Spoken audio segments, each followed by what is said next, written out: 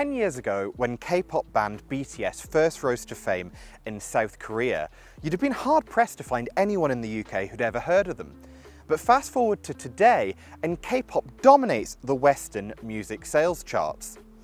Strangely enough, it's a phenomenon we've also seen in recent years with South Korean car manufacturers.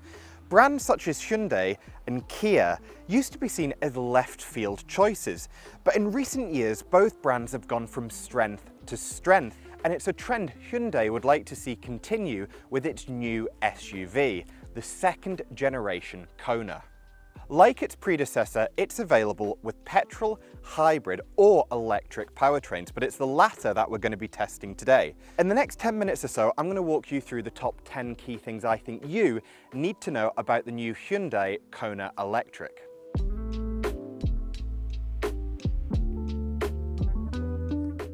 Unlike the first generation Kona Electric that didn't exactly shout about being an EV, this second generation car shares a number of its design elements with its all-electric big brother, the Ioniq 5. And we think that's a strategic move by Hyundai to prove that the Kona Electric is the most important model in the Kona lineup. Highlights include this impossibly thin light bar that runs all the way across the front of the car, and it blends into these heavily sculpted wheel arches that also are incorporated into the front and rear bumper. And if we come around the back, you'll notice a little nod to the Hyundai Ioniq 5 and 6 with these retro pixel graphics. Now, we'll leave it to you to decide if you like the design of the new Kona, but as a fan of RoboCop, I'm fully behind Hyundai's new design direction. It's not just the exterior of this car that looks different to its predecessor, because the interior has been completely redesigned.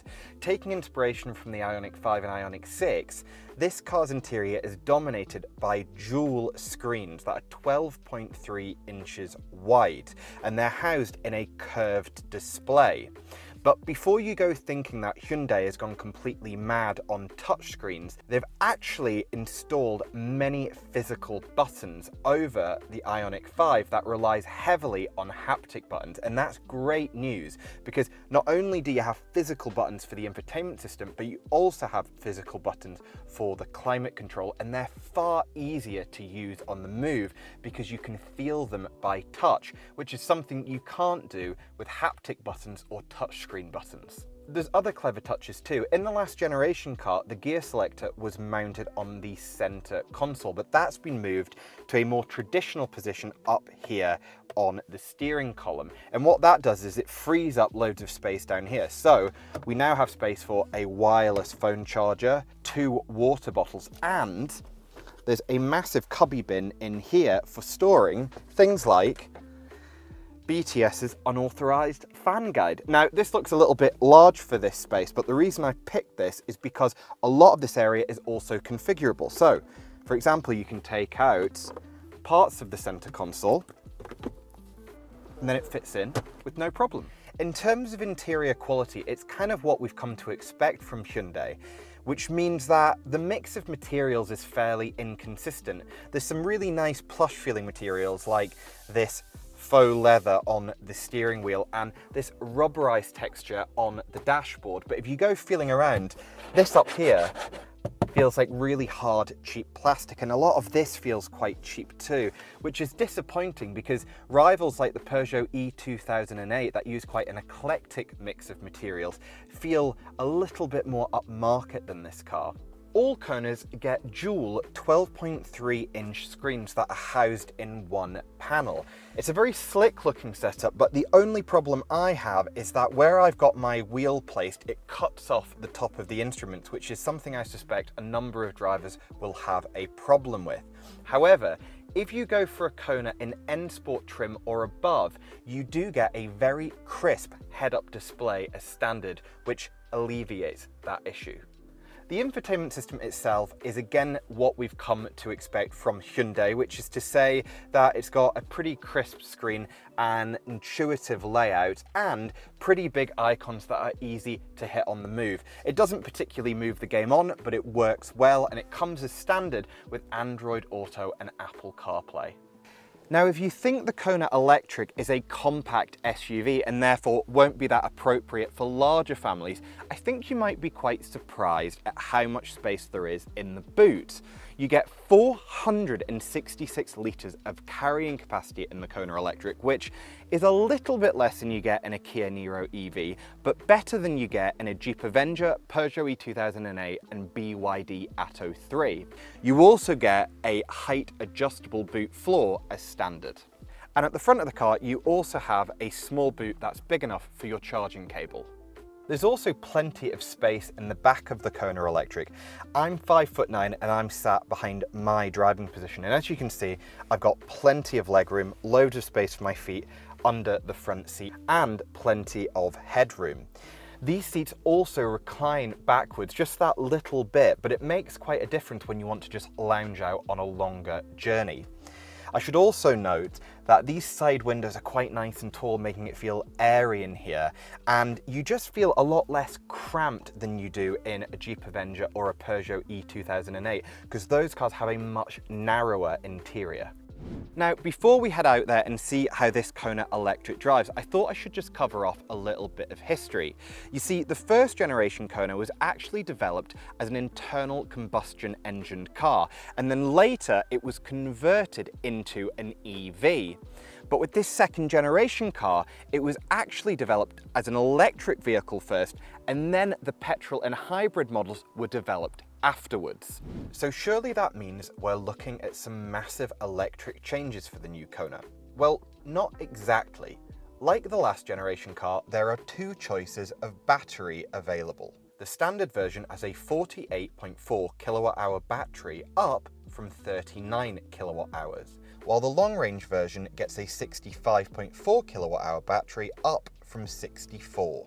The smaller battery yields an official range of 234 miles and the larger one 319, which is only a small increase on the previous Kona. That said, the long range can go further on a single charge than rivals such as the BYD Atto 3, Kia Niro EV and Smart #1. With a maximum charging rate of 102 kilowatts, a 10 to 80% charge will take around 40 minutes, which is slightly quicker than the Atto 3 and Niro, but slower than the #1. Speaking of performance, the long-range version of this latest Kona Electric gets 13 brake horsepower more than its predecessor. Now, that's not a massive gain, but if there's one thing the last generation car didn't need was more power. It actually struggled to put that power to the ground, especially in wet conditions. Certainly coming out of junctions when you would put your foot down to, let's say, nip into a gap, it was too easy to spin up the front wheels. That's not a problem in this car, I'm happy to report. Hyundai has definitely put some money into making sure that the electronic systems in this car are a little bit more advanced. So you can plant your foot and it accelerates cleanly away. It's worth noting that if you go for the standard range car with its smaller 48.4 kilowatt-hour battery, you also get a less powerful electric motor that puts out 154 brake horsepower rather than the 215 brake horsepower of the long-range car. It also feels a lot punchier than, say, a Jeep Avenger or an E2008 or even an MG ZS. This thing accelerates up to motorway speeds with real gusto. Just don't expect that straight line performance to be backed up with agile handling. You can tell from the soft and supple ride of this car that it's been set up to prioritize comfort over sharp handling. Now, that's not to say it's wayward in the corners, it isn't at all. In fact, it's very relaxing to drive. The steering is a little bit light for my personal taste, but it's very accurate, it's linear, it builds weight nicely off-center. I really don't have many complaints on that front. It does lean quite a bit in the corners, this car, but again, that's just one of the downsides to having soft, comfortable suspension. There is a sport mode that you can select that does add a little bit more weight to the steering and also sharpens up the accelerator response. And on a country road, I've actually been favouring that over the standard setup.